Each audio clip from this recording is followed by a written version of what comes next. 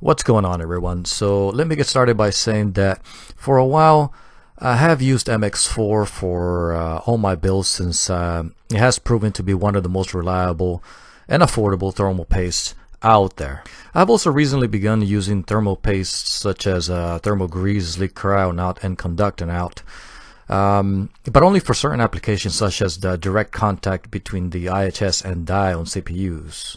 I will mainly focus on two of these thermal pastes, MX-4 and Prolimitech PK-3, as I have never used PK-3, but I wanted to give it a shot to see how well it performs.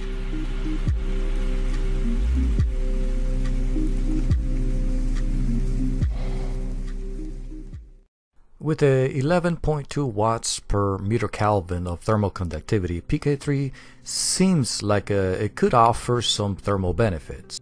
I've also included, just for reference, a cooler master paste I got with my Evo 212 cooler. First, let's go ahead and look at the paste consistency and how well it spreads.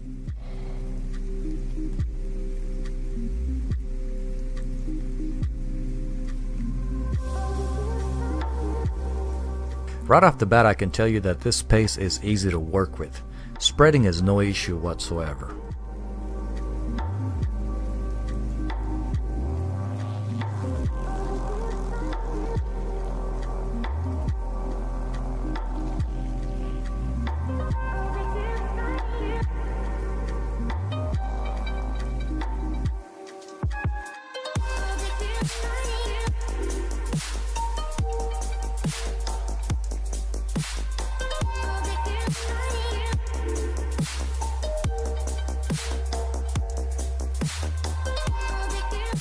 Next up is MX-4, and I can tell you from experience that this thermal paste is easy to work with, easy to spread, no problem.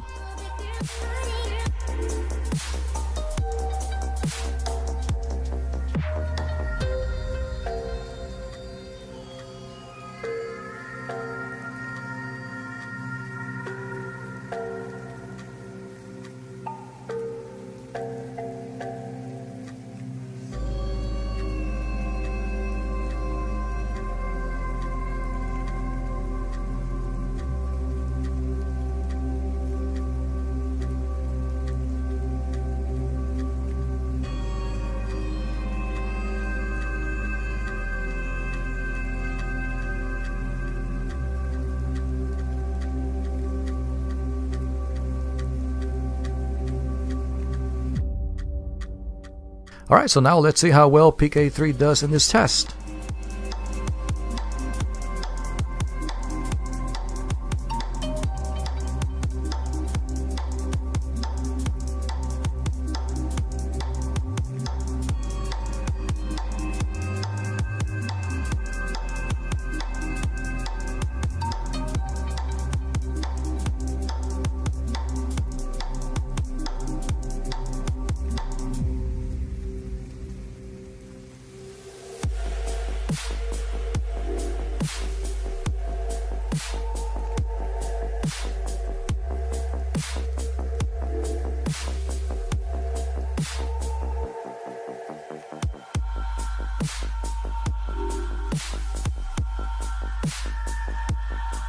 So PK-3 is a bit harder to spread than MX-4. It does have a drier consistency, and that may be the reason why. This isn't as bad as Icy Diamond, but it does take a little extra work there to get this thermal paste spread evenly.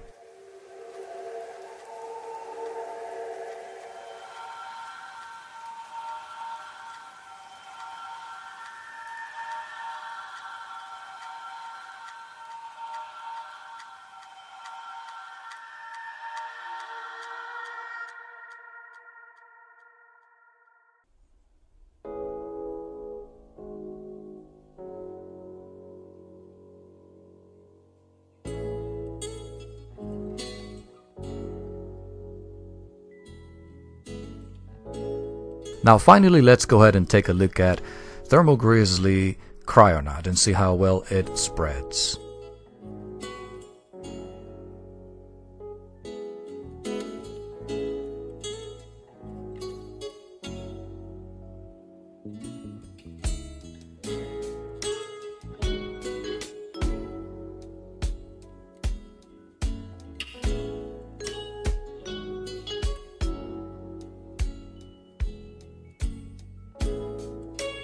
And I have to say that Thermal Grizzly Kryonaut is perhaps the easiest to spread out of all 4 in this test.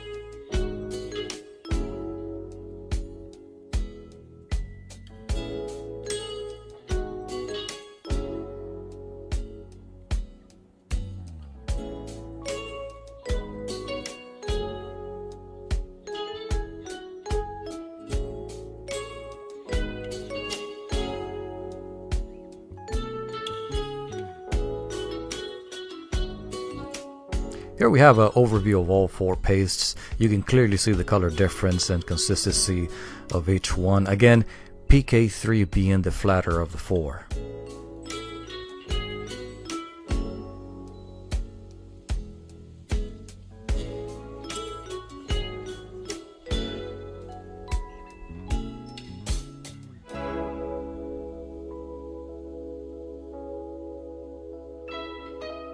Now let's go ahead and get the HD 7870 graphics card ready for testing. I test with this card here in particular because it's one of the hottest running cards that I have ever seen. At only 120 watts TDP, this thing will reach easily 86 degrees under a normal load with the stock cooler.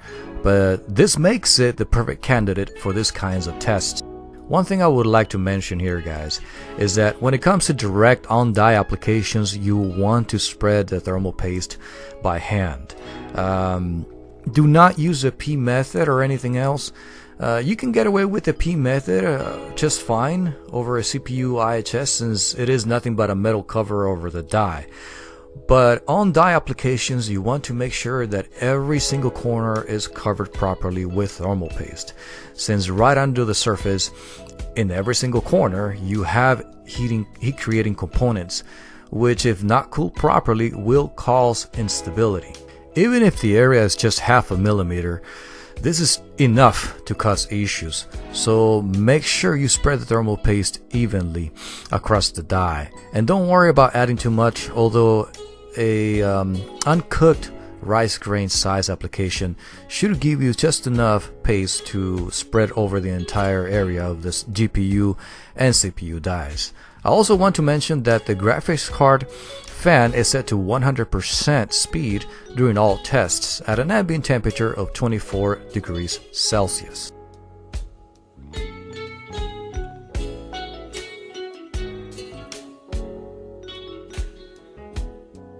On our first test, the MX-4 thermal paste shows some good performance at helping to keep the temperatures down. It topped off at 73 degrees Celsius and stabilized around 72 degrees. Keep in mind also that I have overclocked this card and have also pushed the power limit to 120%. This is something I will never be able to achieve with the stock cooler. Next we have PK-3, and I have to say that I am impressed by these results, although seemingly not major in terms of temperature difference. Remember that all we have changed here is just the thermal paste, and that alone allowed for 2 to 3 degrees in lower temperatures over MX-4, which is one of the best thermal pastes out there. Overall, except for the Cooler Master paste, which allowed temperatures as high as 76 degrees Celsius, every paste performed very well, with Thermal Grizzly Kryonaut and Prolimatech PK-3 performing nearly identical. But there is also a premium to pay for all these benefits, so this must be also taken under consideration when thinking about which thermal paste to buy. The question is it worth paying an extra $10 to $15 for a few degrees in lower temperatures? Well, I will let you answer that one. For me, MX-4 is good enough thermal paste. It is reliable, easy to work with, and performs real well even at high temperatures. And that's all I have for now, guys. Please hit like and subscribe if you liked the video, and I will see you guys on the next one. You take care. Bye.